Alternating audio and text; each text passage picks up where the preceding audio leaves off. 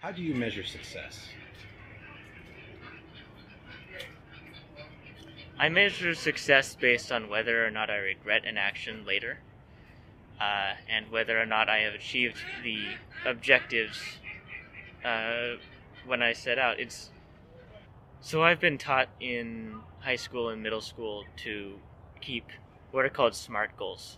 Basically, you have to set your goals in a way where you can reasonably obtain them, where you can tell if you've succeeded, where you know that it's going to take a certain amount of time, and then you know you've failed. So a part of knowing if you've succeeded is knowing what the failure conditions are. So it's important to think about that too.